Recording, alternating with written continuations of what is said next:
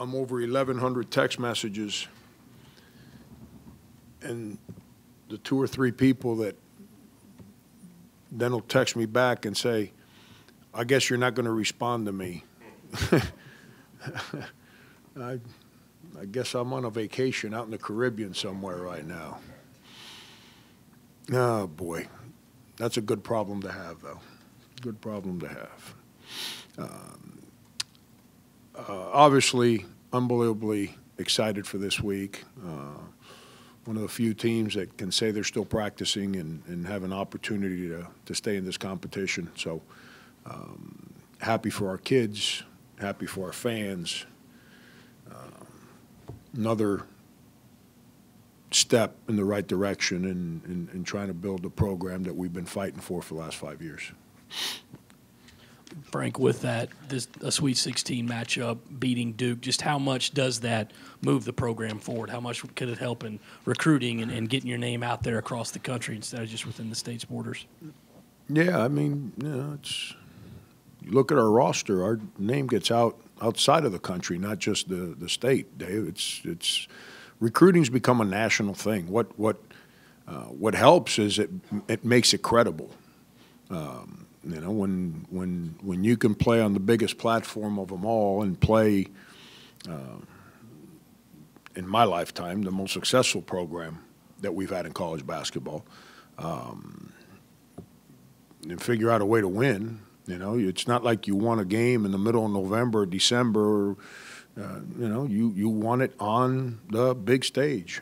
It makes it credible, and having the opportunity to then play Baylor, who over the last 10 years has been remarkable what Scott Drew's done there. I mean, it's you know, those 6 years I was in the Big 12, watching him grow that program and how successful they were. And then through my my 5 years here, he's maintained that success. It's pretty powerful in what he's done. And to have an opportunity to compete against a team like his is another great platform for our team. Hey, Coach, I'm curious, just how do you go about maybe managing this week? Is, you know, all eyes are on the Sweet 16, especially this program right now. Do you have to say anything to the players? Just how do you manage them and their time to maybe keep them more busy and away from outside distractions as you guys continue your march? You know, Joe, ever since you've been wearing that Cubs hat, I'm liking you a lot more. What you got on? Two Cubs hats now, Coach. Now you got a Cubs hat. But that's just how Phil rolls. He jumps on the bandwagon. It's always been that's been Phil's repertoire. You know, they told me of that before I even got here. Said that Kornbluth guy, if you ever win, he's going to get on your side. I was told that a long time ago. Joe, that's the biggest challenge. Not just in our locker room, in society today. I deal with my kids at home. I tell my staff all the time, if we don't speak to these kids, someone else will. So if they don't listen to our message because we didn't share it with them, shame on us. But they're kids. We have to do an unbelievable job of keeping their focus on what matters. What matters is not this week. What matters is not the Baylor game. What matters is who we have been through the good and bad to maintain our identity. That's what's given us an opportunity to practice today. Stay connected to that. And when Friday gets here, then be prepared to play the best game you've played all year. Right? But that's our biggest challenge with young people today's day and age. Heck, it's our biggest challenge with old people. Go to a restaurant. You see, I sit around, I observe a lot. Anytime I go to dinner with my wife, I'll sit there and I'll kind of look around the restaurant. You have grown folks that don't speak to one another, but yet they're on their phone the whole time at dinner.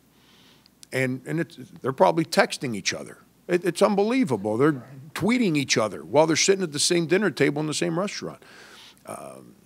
It's just society in today's day and age. Communication continues to be communication and listening are the two most powerful things to move forward in life. That continues to go backwards in our society. Therefore, we all want to act crazy when we don't communicate, but yet people listen to others. We have to talk to our guys. They look for us for guidance, for leadership, for direction. If we have to provide that for them. And this week's no different than last week or the week before. Does that mean we win Friday? No. But we got to stay grounded as to who we are, so then the players feel comfortable that we're doing things our way. Coach Martin here in the back. You talk about a student-athlete's mentality. Playing at Madison Square Garden is a big deal. When your team was there earlier this year, do you remember at any point looking at Sindarius during shoot-around and just seeing the hurt that here he is at the Mecca of basketball not getting to play? And do you think that when he goes back this time, it'll be a little bit different for him?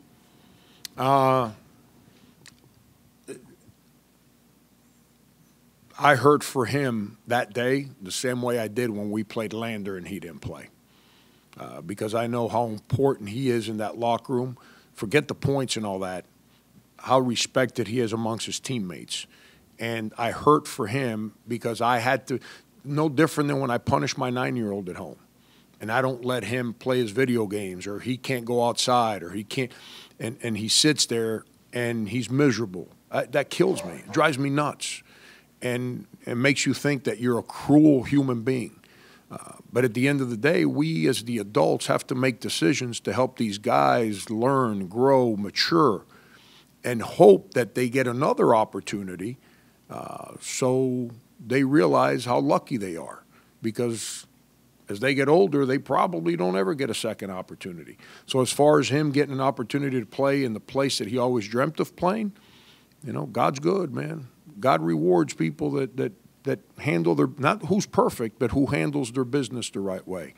And he's handled his business the right way, and guess what? Now he gets an opportunity to play in the place that he always wanted to play at, that obviously I didn't allow him to play at last time, and he gets to play in it in the biggest stage of them all, or the second biggest stage of them all. You know, Final Four being the biggest, Sweet 16 being the next biggest. Coach Martin, just talk about the growth of your program in regards to Dawn Staley. How big of a help has she been?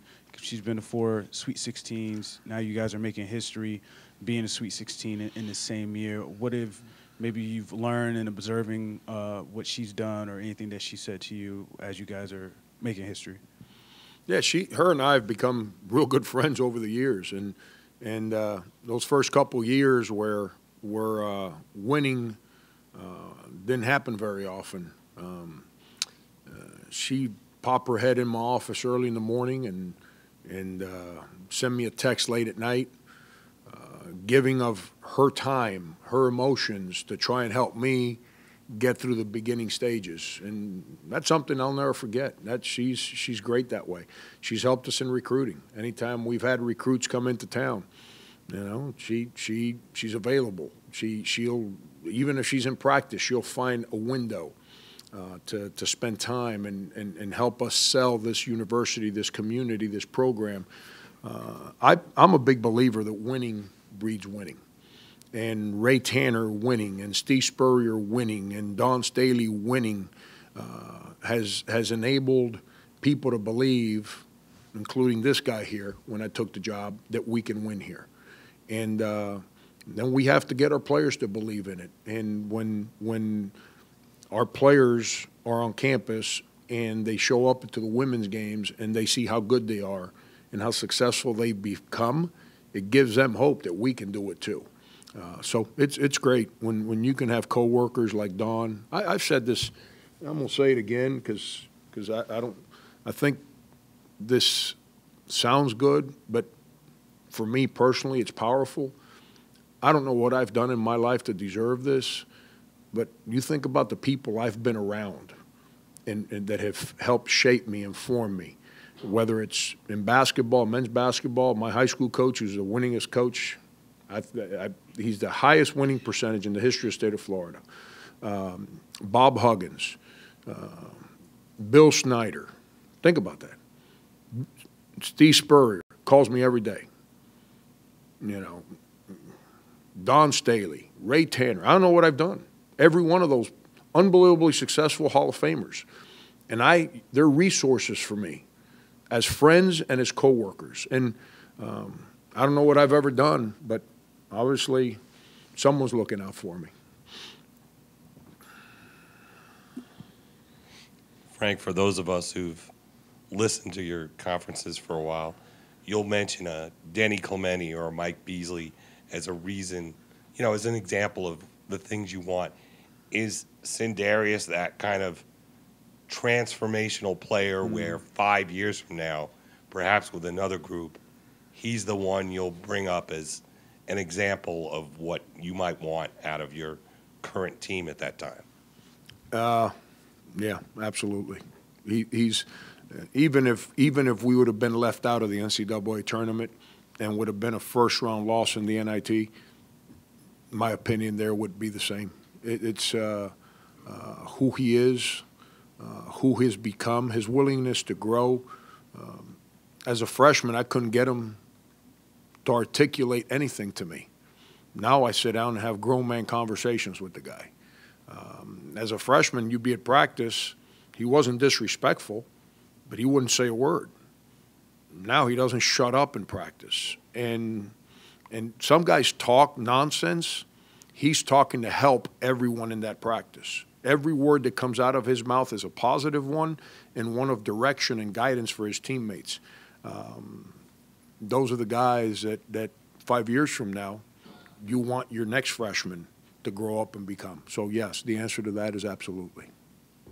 Frank, you mentioned after the Duke game how important the senior class has been. Were there ever difficult moments for those guys outside of wins and losses, maybe during the freshman or sophomore year, that you had to maybe talk them down and say, we're in this together and it will get better?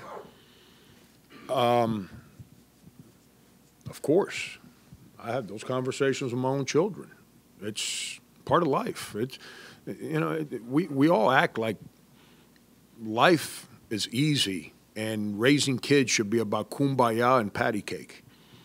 They're kids, man. They're going to do stuff that drives us nuts. And we can't accept that. We have to kick them in their tails when they do those things because we have a duty as the adults to help them understand what it takes to be successful when they become a husband, a father, an employee, whatever it may be. And you have difficult moments. And in today's day and age, I'm not going to speak about our players, but I will speak about my conversations I have with my personal kids because they're my children. If any of the players on the team were my children, I'd speak about my private conversation, but I'm not speaking about other people's children. I've told my son, I don't care what your friends are allowed to do. You live in my house. We don't do that as Martins. And that's a big responsibility. That's my frustration with society right now, is that we all try to make kids think that they can do whatever and that society owes them something. Society don't owe them anything. In life, you get what you earn, and they have to learn how to work. And sometimes you got to work through failure. All right, that's why those seniors, they came here and they failed. I failed. We failed. But none of us ever blamed each other. On the contrary, we showed up the next day, and the days they didn't know if they wanted to work, my staff and I provided that life. And the days that my staff and I probably laid in bed and stared at the ceiling and said, we'll never figure this out, we showed up the next day and we had a bunch of eager young guys that were like, please, give me more because I've got to get better. And when you see them grow up and like I took my little smart aleck jab at everyone that insinuated this during the year, when everyone else is doubting in Dwayne Notice, that's why I didn't doubt in Dwayne Notice.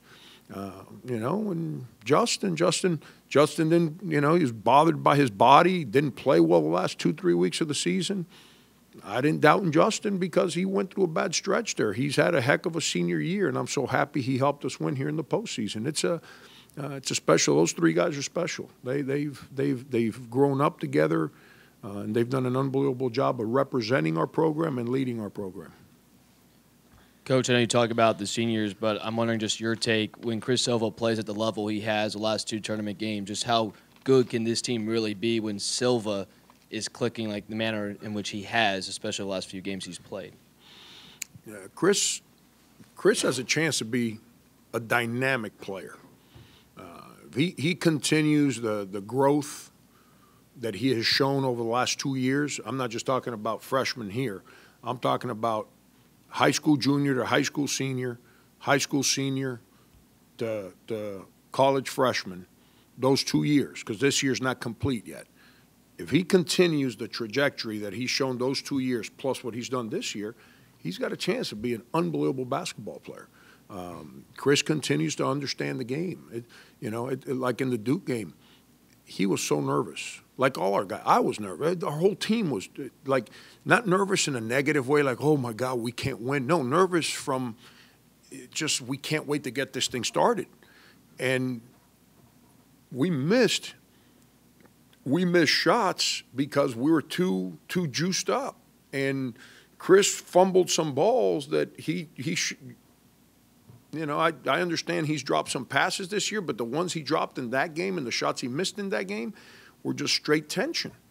I think at halftime he settled down, but Chris has been great. And I said this after the game. I'm harder on him than anyone on our team. I'm just telling you. You got to take my word on that one. He never cries, never pouts, never comes in and creates excuses. Comes in every day, and he will not come off the practice court. I have to get him off the practice court. If not, the backups never get repetitions because he won't come out.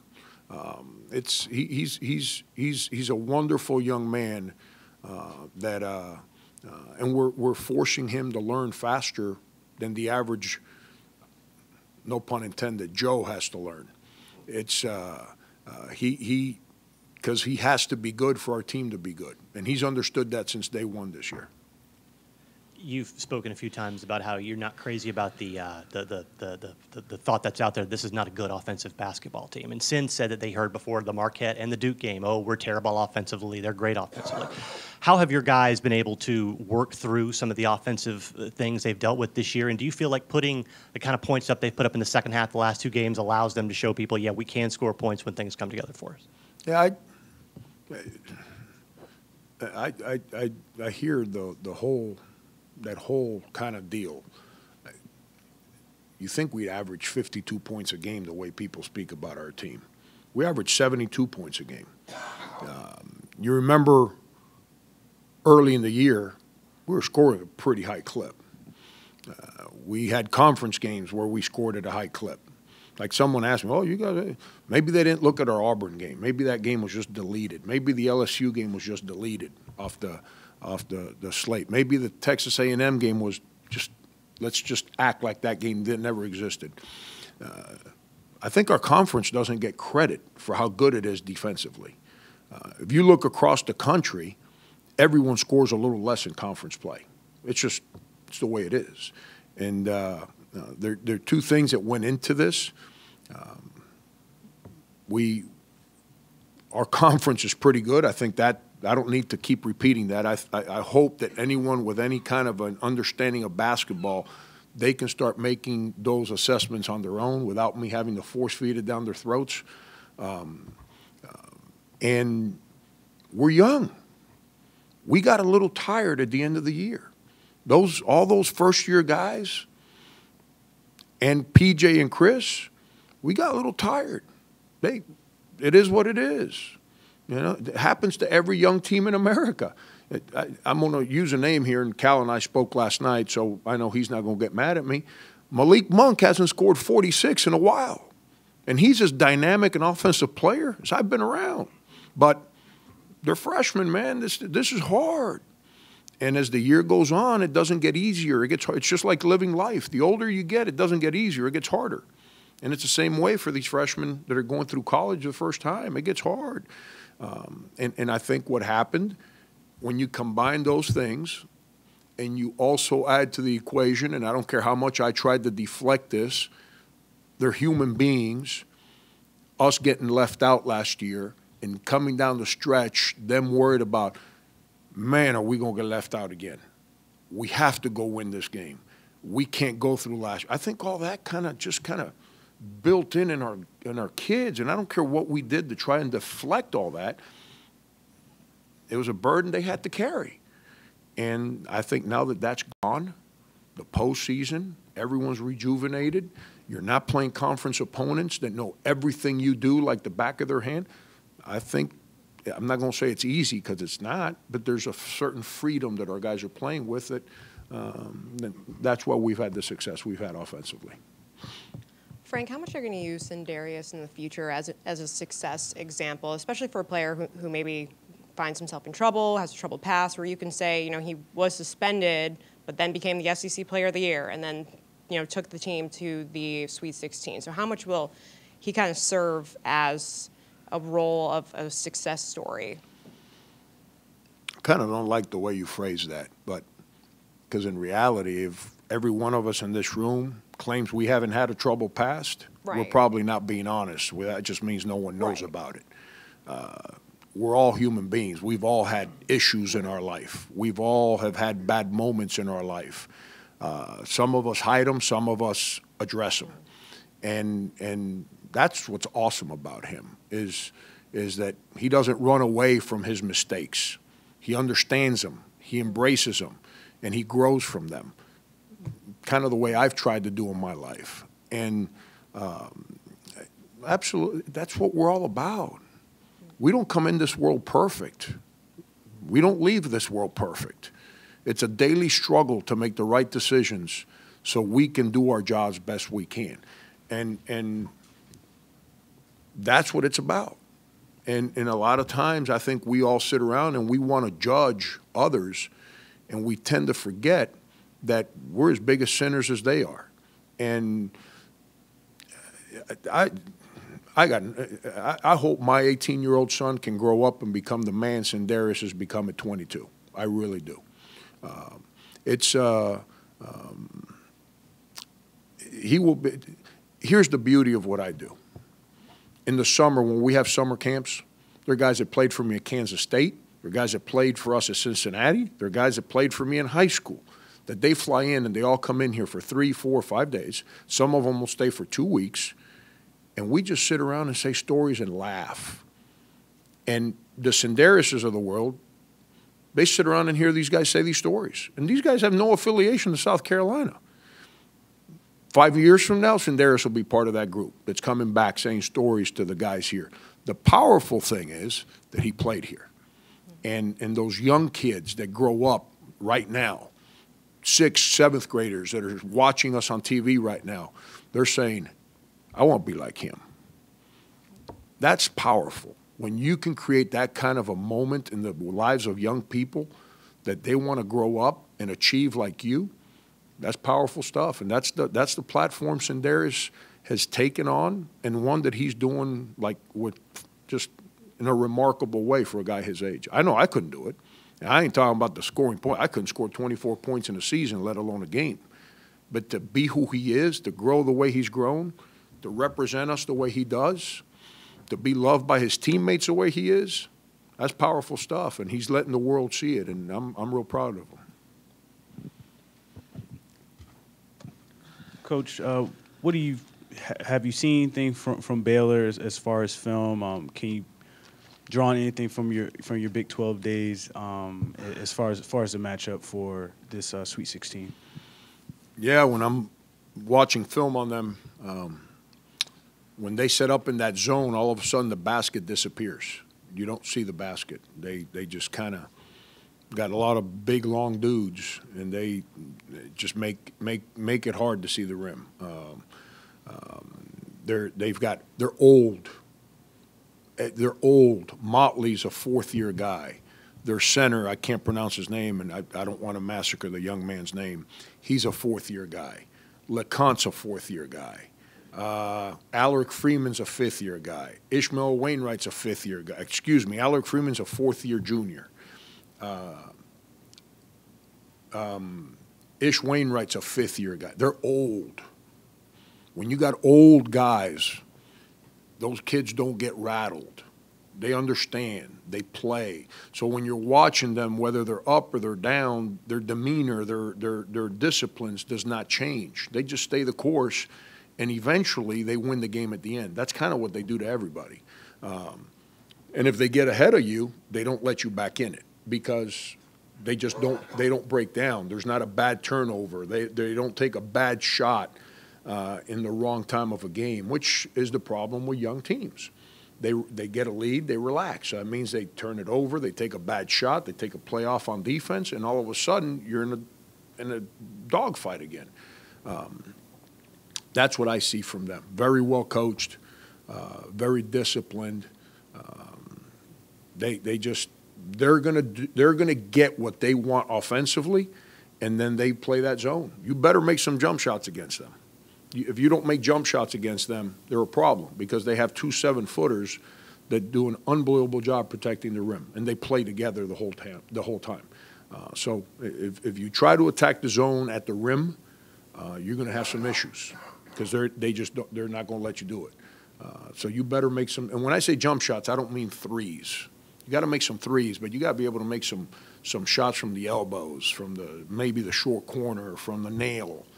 From those spots on the floor to kind of open up the zone a little bit. And then if you make some of those, now you draw those big guys away from the rim, then you got a chance to rebound it and score at the rim. There was a video of you in the locker room after the game saying, hey, let's go win this thing. What drew that national championship type idea at that moment out of you? I was too emotional to talk. And at the same time, I wanted those kids to believe that you guys have earned the right to go to the Sweet 16. That means you're good enough to play anyone in the country, which has been my goal from day one here. Let's compete for an SEC championship. If we can put ourselves in a place to compete with Kentucky and whoever else is competing for a championship on a given year, then we're good enough to play against anyone in this country. And our kids have really, really bought into that. And I thought it would be a powerful moment to let them know. Doesn't mean we're going to win it, but I believe we can win it. And let them know that in a moment where they're happy with their accomplishment. And then, truth be told, I couldn't get any more words out of me. I was out of breath, out of emotion, not because I jumped up and down. Even though if I jump up and down 10 times, the shape I'm in, I'll be out of breath. But that one had nothing to do with my Phil Kornbluth shape. It had more to do with the emotions running through my body at that time. Frank, what do you think makes a clutch player? Is it just talent and experience, or do you have to have a little bit of an attitude, you think, too, to take over the moment? There's a confidence that those kind of players have that they have it before they ever get to college. It's just Jacob Pullen had it, Denny Clemente had it, Sindarius has it, Michael Carrera had it. There's a confidence that they have before they ever get to college that's already there. And then once they get to college, it's a matter of continuing to grow.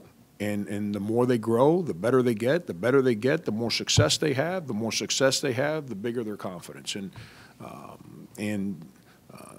But the one thing that in my history around players that have that is they always remain humble that they can fail at any time. And that confidence allows them to step up to the plate because some guys don't want that moment. And there are other guys that love that moment. And the ones that love that moment, they also remain humble to the fact that they better be prepared and ready to go or they could fail at any time. That's the one constant with all those guys, at least the names I just threw at you, that has always been there. They believe they can do it, but they also realize that it can go the other way, and that bothers them. So they stay committed to the task. Coach Martin here in the back. You talked earlier about Chris Silva being a little bit too jacked up in Greenville at the beginning of that game. Do you have to have a conversation with Rakim going back home, playing in the Garden, to just kind of try to figure out a way to calm it down, even though he's, where he's always dreamed to be? I think our game earlier this year in that building will help settle that down for him, that he already played on that court. He actually played fairly well against Seton Hall. It is a Sweet 16, and those kids have fought their tails off to put us in that place. There's no doubt in my mind, just like going into Duke, I knew our guys were going to just fight their tail off for 40 minutes and do everything in their power to play the game the right way. But, you know, we're young. And will he be a little jacked up? Yeah, he will be. That's who he is. That's how he plays. He's got that raw emotion edge that makes him good. The important thing is that we keep him and his teammates focused on what matters, which is make the plays that you've made for us all year. We don't need a superhuman effort. We don't need to be Superman, Batman, Aquaman, and all those other guys to combine the Wonder Friends on that day. We need to be South Carolina basketball, and we all have to be who we are in that moment, so then as a whole we can find success. And I've got all the confidence in the world that our guys will play their tails off Friday night. Thanks, guys. Thank you.